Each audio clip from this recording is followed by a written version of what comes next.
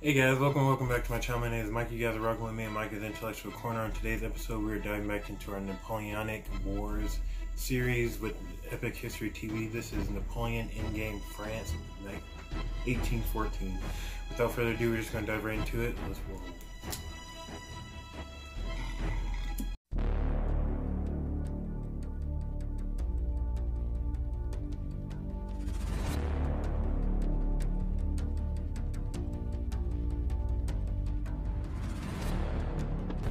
In October 1813, Napoleon had suffered his heaviest ever defeat at Leipzig, the Battle of the Nations. Surviving French forces, exhausted, sick and demoralized, retreated to the River Rhine and prepared to defend France from invasion. For the first time in the entire Napoleonic Wars, since since the French Revolution, since like 1790 something, has France been invaded, which is kind of crazy to think about. Like, all these wars have been taking place majorly, I want to say, in Germany and Russia, but still, it's pretty crazy to think about. But in November, the armies of the Sixth Coalition paused their advance, and Austrian Foreign Minister Metternich offered peace terms. The Frankfurt proposals would allow Napoleon to keep his throne if France returned to her so-called natural frontiers. It was the best offer Napoleon was likely to get, now that his back was to the wall, and all Europe's great powers were united against him. And honestly, it's kind of a one that he should have took, because if you think about it, if France would have been able to build its borders up to its natural borders, up to the River Rhine and all that stuff, it actually would have had the best defensive borders of any country, essentially almost in the world. Like, it's pretty well built with all these different, natural barriers in it. Were united against him. Even so, he did not accept the terms. He merely agreed to reopen negotiations. To the Allies, and many in France itself, it proved that Napoleon would not listen to reason. The war went on, and by January 1814, Napoleon's situation looked even worse. Many of his besieged garrisons in the east were starved into surrender. Marshal Davout, with 34,000 men in Hamburg, was now besieged. Denmark, one of France's last allies, was invaded by Bernadotte's Swedish army and made to join the coalition. French troops evacuated the Netherlands, which reasserted its independence after nearly 20 years of French control. In Italy, Eugene's army faced a new enemy, Joachim Murat, King of Naples, now marching north with 30,000 men to honour his new alliance with the Sixth Coalition. In Paris, Napoleon responded to the crisis with a series of extreme measures. Property taxes doubled, state salaries and pensions suspended, 300,000 new conscripts called up, from a country already exhausted by 20 years of war. Yeah, we're pretty much at the end game. This is truly the end game. This is like emergency mode right now. He ordered the release of Pope Pius, under French house arrest for the last 5 years, to try to shore up his support in Italy. He even agreed to release Fernando, the Bourbon King of Spain, to take up his throne in exchange for peace between France and Spain, a condition that Fernando was in no position to honour. Because at this point, I'm pretty sure they're tired of all of it, so really it's kind of too late for all that. But these concessions were too little, far too late. In January, 2 coalition armies crossed the Rhine into France. Blücher's army of Silesia, for the first time in nearly 20 years since 17, and Schwarzenberg's army of Bohemia. Outnumbered French forces in their path could only fall back. On the 25th of January, Napoleon said farewell to his wife and son at the Tuileries Palace, before leaving for the front. he would never see either of them again. With just 70,000 men, he faced odds of 4-1. Most of his troops were raw conscripts, some without uniforms, many just learning how to hold a musket. We're scraping the bottom of the barrel at this point, you know what I'm saying? They're just literally whoever they can find, you know what I'm saying? You, let's roll, you know what I'm saying? Learning how to hold a musket. But for the first time in years, Napoleon's army was so small that he'd be able to exercise direct command over all its movements. The result would be one of the most audacious and brilliant campaigns in history.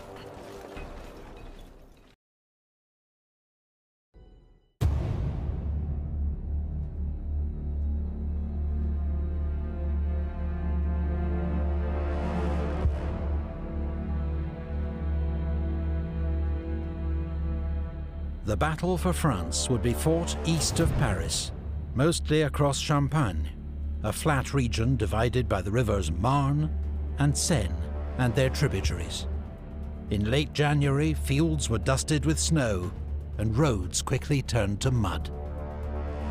Napoleon learned that the coalition armies were widely scattered. Which is exactly what you don't want to do with Napoleon, you know what I'm saying, to be scattered. Let's see what happens, because you already know he's good at picking them off one by one. Were widely scattered, with part of Blücher's army near Napoleon's old college at Brienne. The Emperor advanced rapidly, hoping to trap and destroy part of Blücher's army.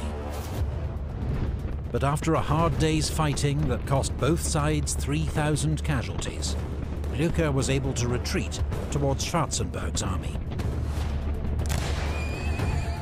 That evening, Napoleon was nearly skewered by a charging Cossack, saved only by General Gourgaud's good shooting.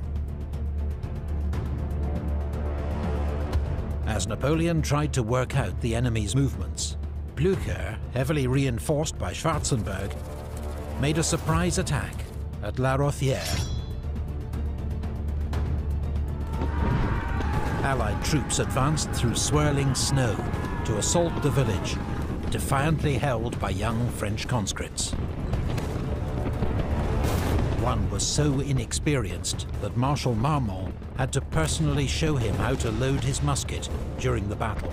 Fortunately, that's what happens when you don't have no time to train your troops and you just go straight into, well, let's roll, you know what I'm saying, as soon as you get back to your kingdom.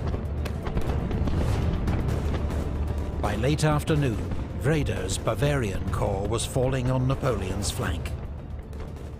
Heavily outnumbered, Napoleon had no option but to retreat, having lost 5,000 casualties and 73 guns abandoned in the thick mud. The Allies' frontal attacks meant their losses were greater, but by combining their armies, they defeated Napoleon on French soil for the first time. Believing Napoleon would now retreat towards Paris, the Allies decided to advance along two routes to ease pressure on the roads.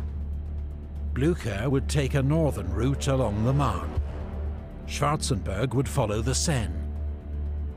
But dividing their armies again would play right into Napoleon. Because it's his war strategy. It's literally in his war book. His enemy has to be divided in order for him to be able to do what he needs to do. Hands.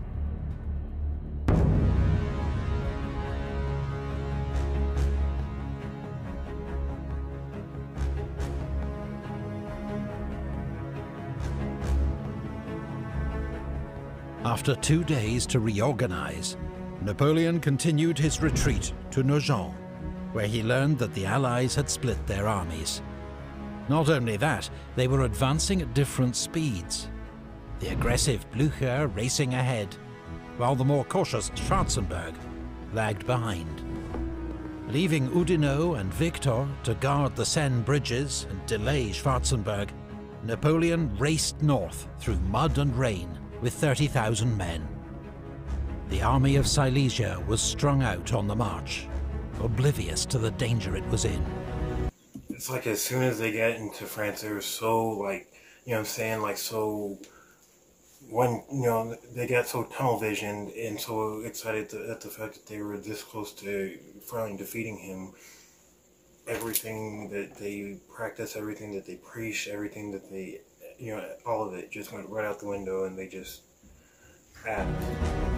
First, Napoleon fell on General Ossouffiev's Russian 9th Corps at Champaubert, destroying it, taking its commander and 2,000 men prisoner. The next morning, he marched on General Austin Sacken's force near Montmiral. This was a much larger force, with 2 infantry and 1 cavalry corps, and was expecting support from York's Prussian 1st Corps. But the Prussians were late, and Sacken's troops could not withstand the French onslaught. At this desperate hour, the Emperor's elite Old Guard were no longer held back, but were often thrown into the thick of the fighting. By the end of the day, Napoleon had inflicted another 3,500 casualties, twice his own losses, and the Allies were in rapid retreat. But of course, he was using them to more degree because, I mean, if you think about it, his Old Guard is pretty much one of his only, experienced forces, really, that's really, it's going to be consistently, in there and not get, routed or anything like that. Retreat. Napoleon had ordered Marshal MacDonald to cut off the enemy's escape by seizing the Marne Bridge at Chateau Thierry. But York's Prussians got there first. The next day, Napoleon could only batter their rear guard as the enemy fled across the Marne, destroying the bridge behind them. Sending Marshal Mortier to rebuild the bridge and continue the pursuit, Napoleon doubled back to rejoin Marmont, who had been left to keep watch on Blücher. Napoleon attacked at Vauchamp, using General Grouchy's cavalry to outflank Blücher's army, which was soon in headlong retreat. A merciless French pursuit inflicted 6,000 Prussian and Russian casualties. Napoleon lost just 600 men. I think most of those casualties probably came in the route where people were just running and their backs to the people with the spears and all that, or the javelins and all that stuff, and just all that. Casualties. Napoleon lost just 600 men. Napoleon had taken on an enemy army almost twice his size and beaten it 4 times in just 6 days. Blücher had lost an estimated 15,000 casualties in battle, and another 15,000 in smaller engagements, as stragglers or deserters. For now, the army of Silesia had been scattered and neutralized. But in the south, Marshals Victor and Oudinot had not been able to prevent Schwarzenberg's army of Bohemia from crossing the Seine in 3 places. Austrian troops were now just 40 miles from Paris.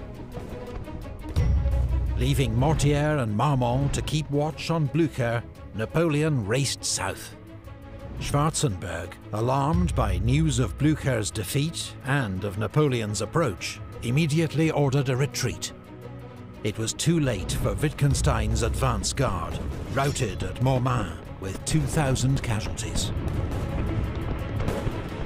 Napoleon sent Victor's 2nd Corps to seize the bridge at Montereau, but was so infuriated by its slow progress that he sacked Victor. At this point, he has no area for weakness, you know what I'm saying? You gotta be on your shit, otherwise you're just in his way, you gotta go. And gave his corps to General Gérard. The next day, at the Battle of Montereau, the French drove the Allied Württemberg Corps back across the river, with 30% losses. According to some accounts, the Emperor sighted the French cannon himself, as he had at Lodi.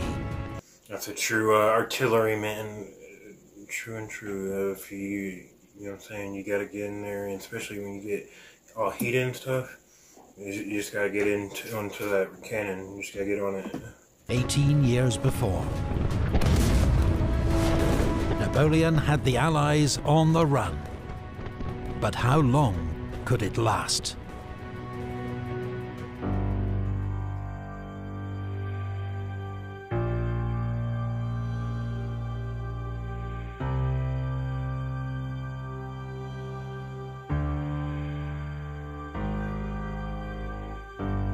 Even as fighting continued, negotiations between France and the coalition reopened at Châtillon-sur-Seine on the 5th of February. The Allied terms were now more severe. A return to France's frontiers of 1791, which meant the additional loss of Belgium, a humiliation that Napoleon refused to accept. Instead, he tried to revive the Frankfurt proposals, hoping to play for time and to split the coalition, whose war aims varied from Britain's hard line to Austria's more ambiguous position. But this hope was thwarted by British Foreign Secretary Lord Castlereagh. On the 1st of March, he persuaded the Allies to sign the Treaty of Chaumont. In it, Russia, Prussia, Austria and Great Britain agreed to keep 150,000 troops in the field and not to negotiate separately with France, while Britain added the sweetener of a £5 million subsidy to be shared among the Allies. The treaty's secret articles specified common war aims, including the future independence of the German states, Switzerland and Italy, while Spain was to be returned to the Bourbons and Holland to the House of Orange. Yeah, so pretty much this new treaty is going to essentially undo every single thing that Napoleon has done in the past 20 years. Essentially every single thing. So essentially Napoleon has done fuck. They took Austria's secessions whenever they gave them to him, like, what, 2 years ago? Whenever they were, before they joined the war, he should have took those ones. Because that would have still left him with a crap ton of everything. So now he's just, he's fucked. And Holland to the House of Orange. The four powers even agreed that once they'd defeated Napoleon, they'd form a 20-year defensive alliance to maintain peace in Europe, a sign of their newfound commitment to each other. A split in the coalition had been Napoleon's last, best hope for a favourable peace. That was gone. And news from across the country was bleak. French cities were surrendering to the Allies without a fight. Nancy, Dijon and Mâcon had all fallen.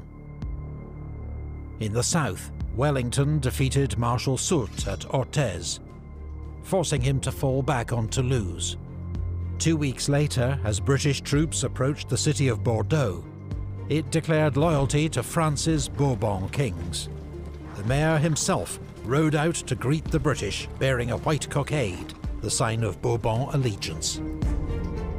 Napoleon's hope for a nation in arms to resist the Allies had not materialized. Allied troops... Yeah, in my opinion, you know how, and there's no dig towards France, but you know how, the leading joke with France is, they gave up and stuff like that. When it comes to me, I think this should probably be more the topic of the fact that their country gave up so damn easily in the Napoleonic Wars, rather than their country gave up during World War II. Because I mean, they fought 90,000 troops, gave their lives for that freaking country. So, and even then, when they were occupied, they freaking spat on, they hated the Germans. So, but in any case, I definitely think that this should probably top that, because their entire freaking country is just giving up. Like, yeah, there you go, there you go, there you go, like greeting them and everything. It's crazy. Had not materialized. Allied troops, particularly Cossacks, often robbed French civilians and committed some atrocities.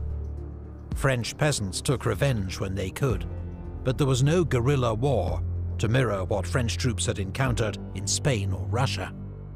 The chief desire among ordinary French people was for peace, at almost any price.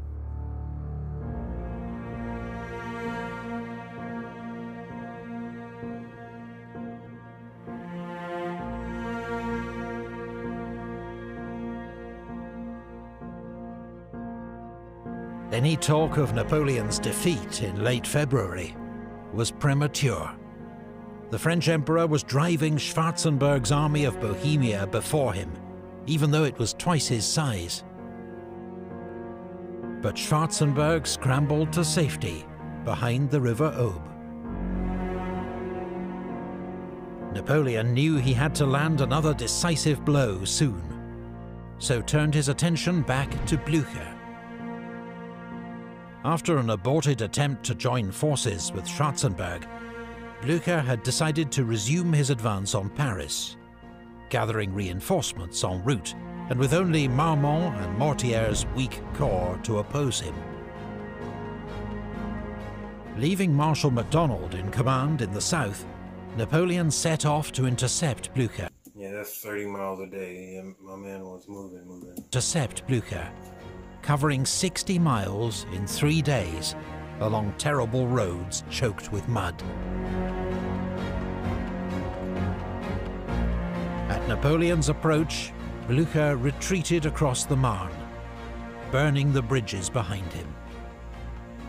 24 hours later, they'd been rebuilt by French engineers, and Napoleon was poised to crush Blücher against the Aisne River, because the major crossing point at Soissons was held by a Franco-Polish garrison.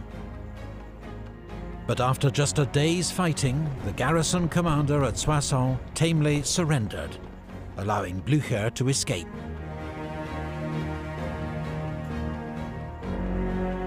Napoleon continued his pursuit across the Aisne, still hoping to cut off the army of Silesia.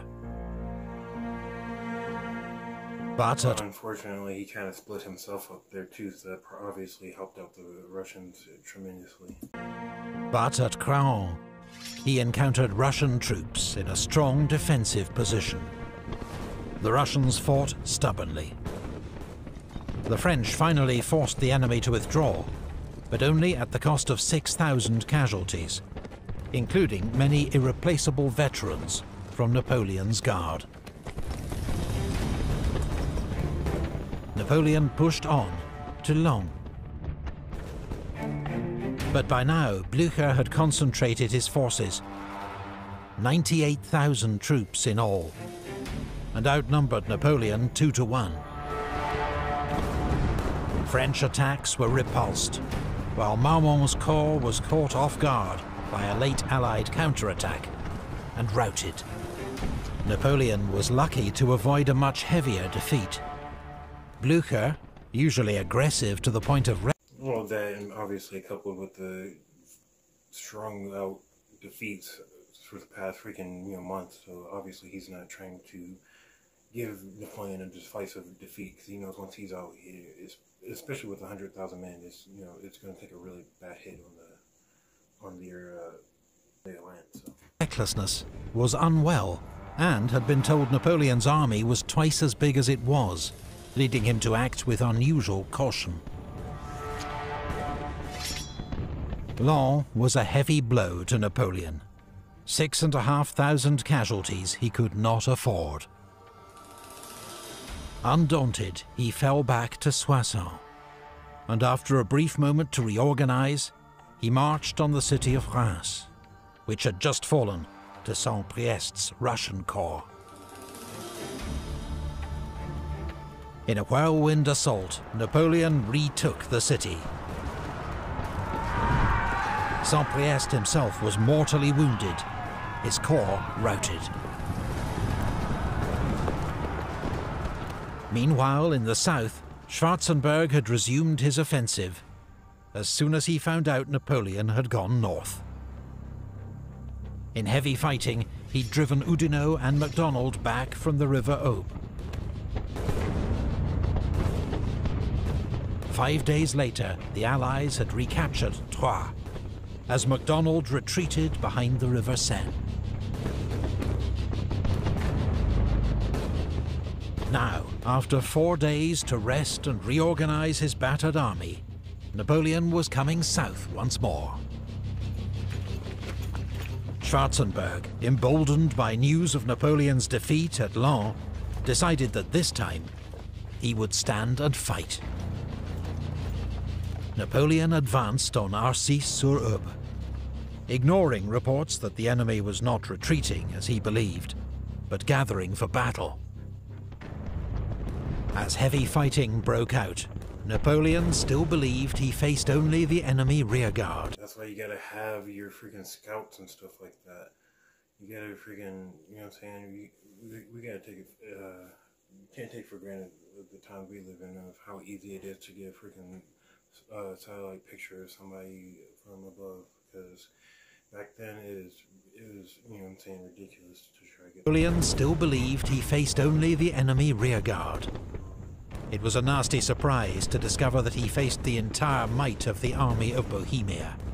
28,000 men against 80,000. In desperate fighting, Napoleon personally rallied fleeing troops and exposed himself to enemy fire, having his horse killed under him by an exploding shell. But the odds were too great.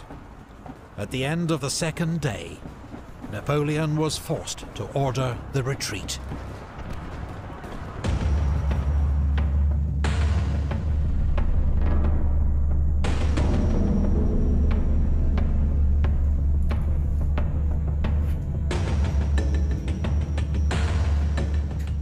Napoleon believed his army was now too weak to take on the Allies directly, so he decided to change strategy. He would march into the rear of the Allied armies, join up with some of his isolated garrisons, and cut the enemy's lines of communication, forcing them to... I would say at this point you gotta kind of start thinking outside the box, and yeah, that's pretty smart, especially with that huge garrison that means back there. You might as well go ahead and use them. Abandon their advance on Paris. But the Allies, until now always one step behind Napoleon, had just received crucial information. Talleyrand, the most brilliant French diplomat of the age, and the most slippery. He'd served France's monarchy, the Revolution, then Napoleon, until in 1807 he fell out irrevocably with the Emperor over foreign policy. He now believed that Napoleon was dragging France into ruin, and worked behind the scenes to ensure his downfall. From Paris, he wrote to the Russian Emperor Alexander at Allied headquarters, informing him that in the capital, support for Napoleon was crumbling, and the city's defences had been completely neglected. He urged the Allies to march immediately on Paris, without allowing Napoleon to distract them. Talleyrand's information was confirmed when the Allies intercepted a report from Napoleon's chief of police, General Savary, meant for the Emperor. The treasury, arsenals and powder stores are empty. We are completely at the end of our resources. The population is discouraged and discontented, wishing peace at any price. As Napoleon advanced on Saint-Dizier, the Allies sent General Witzengerode and 10,000 cavalry to harass his army and to screen their own movements. Then began their march on Paris. At Fère-Champenoise, they collided with Marmont and Mortier's corps, advancing to join Napoleon. An entire National Guard division, 5,000 men, was virtually wiped out as the... Damn, that is freaking insane right there. You can't, at this point, he's not going to get any of these numbers back, so he's already done. Marshals suffered a crushing defeat. Napoleon feared that the fall of Paris would be a fatal blow to his regime. His political authority and ability to wage war might not recover.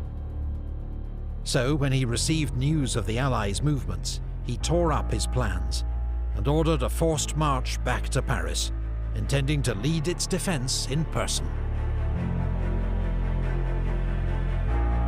Napoleon's wife and son were evacuated from the capital, along with most of his ministers. His brother, Joseph, the ex-king of Spain, was in charge of the city's defences, but had done little.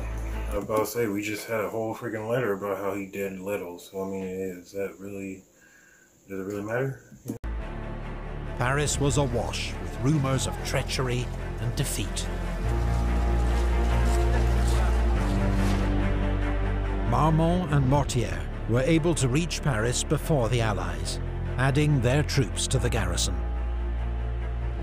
It now totaled 37,000 men, including some hardened veterans of the Guard, but many more young conscripts, while a third were part-time soldiers of the National Guard. The Allies had 120,000 seasoned troops outside the city, and given the urgency of taking Paris before Napoleon could intervene, their elite guards and grenadier divisions would lead the way.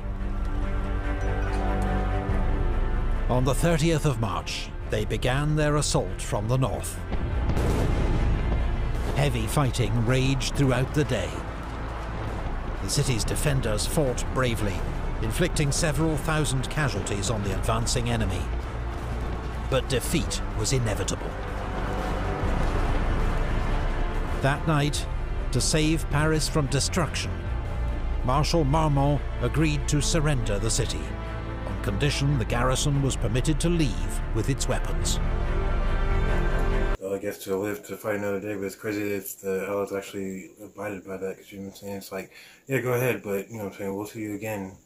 I guess they were so, you know, so confident in the fact that if they took Paris, that it'd be such a crushing blow, you know what I'm saying, politically and, you know, pretty much visually, on the fact that, you know what I'm saying, damn, the jewel of the empire, pretty much Paris, is taken, so, yeah. The garrison was permitted to leave with its weapons.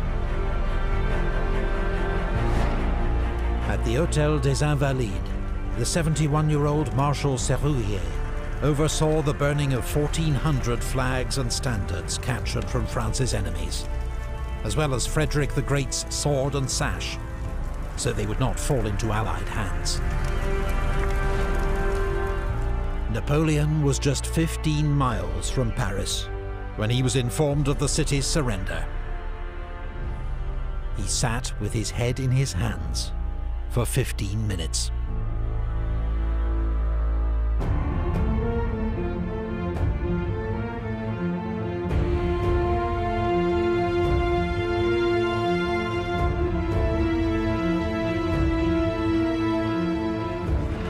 On the 31st of March 1814, France's enemies marched into Paris for the first time since the 100 Years' War.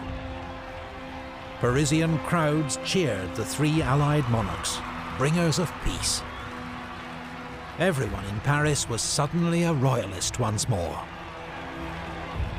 Above all, they cheered for Emperor Alexander of Russia, now hailed as Europe's saviour. Don Cossacks bivouacked on the Champs-Élysées. Allied troops generally behaved well.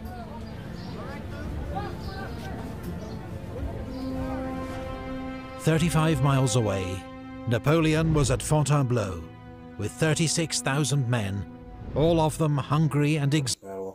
It is insane, though. I mean, obviously this is not over, especially with all the Napoleon's troops just right there, but you can definitely tell he sees the writing on the wall, especially with how animated he always says, you know what I'm saying, how he always wants to stomp around and stuff like that. This would definitely be a stomp around moment, but yet we see him with his hands in his face, or his hand, you know, face in his hands, and not really knowing what to do right now, because he knows, you know, he kind of messed up. And honestly, he kind of burned too many proverbial bridges, in my opinion. He should have really, because he casted away so many people that he could have used that could have helped him out in this war, but what are you gonna do? Hungry and exhausted after their 100-mile forced march.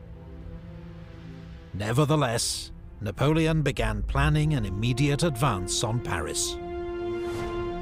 But for the first time, he faced unanimous opposition from his ministers and marshals, including Ney, MacDonald, Oudinot, and Berthier.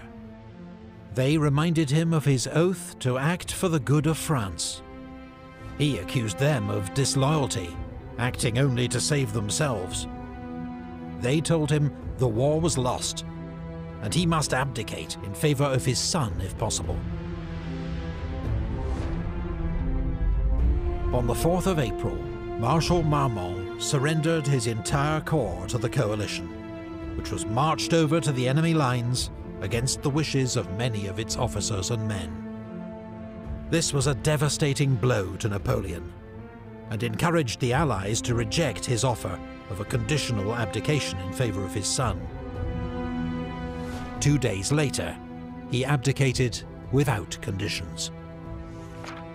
The Allied powers having proclaimed that the Emperor Napoleon is the only obstacle to the re-establishment of peace in Europe, the Emperor Napoleon, faithful to his oath, declares that he renounces for himself and his heirs the thrones of France and Italy, and that there is no personal sacrifice, including his life, that he is not ready to make in the interests of France. With this, every Bonaparte is thrown out of the country, which obviously did not last very long because they all came right back in the country.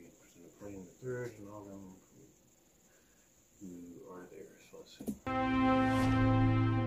Napoleon's abdication was formalized by the Treaty of Fontainebleau, by which he was allowed to keep the title of emperor, become sovereign of the small island of Elba, and retain a bodyguard of 400 men.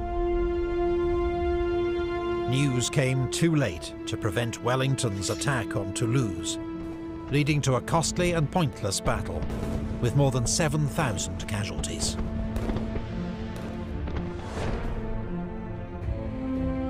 The night after his abdication, Napoleon tried to commit suicide, using the poison that had been made for him in Russia. Yeah, and unfortunately, we already know the story. Pretty much the vial of poison was too damn old at this point, and it didn't really do anything, just left it bad. Then he just gave him a stomachache or something like that. But obviously, this man's not done, so don't count him out yet. That had been made for him in Russia, in case of capture. But it had lost its potency, and he survived. 2 weeks later, Napoleon bade farewell to his old guard at Fontainebleau Palace, and began his journey into exile.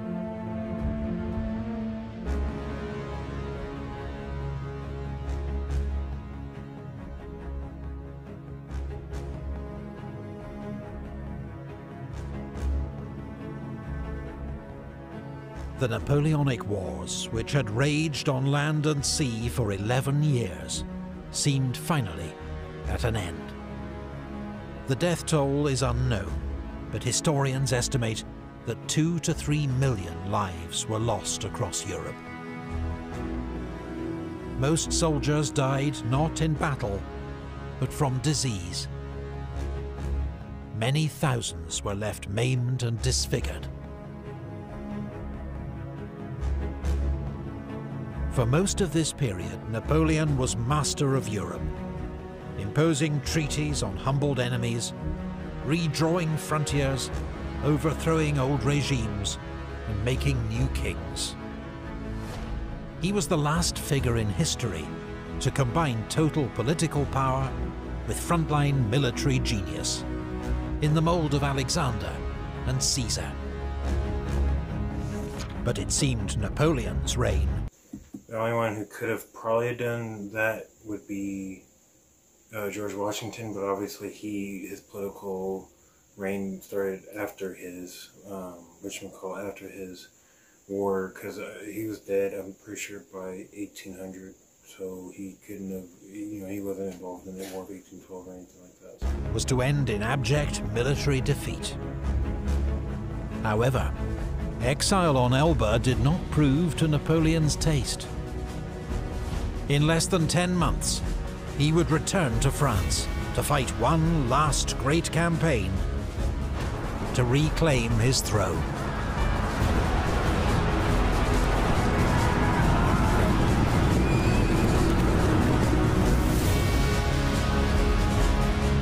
Yep, here comes the Battle of Waterloo, the very last battle of the Napoleonic Wars. Alright guys, so thank you again for joining me on another episode of Mike's Intellectual Corner. This is obviously one of the best series that we have that we're watching right now. It's just insane the Napoleonic Wars, how crazy everything was, and just how obviously we think it's a wrap up. Well, we have a lot more to go. So without further ado though, if you guys like the video, don't forget to like, comment, subscribe. I'll see you guys when I see you. I'm out. Peace.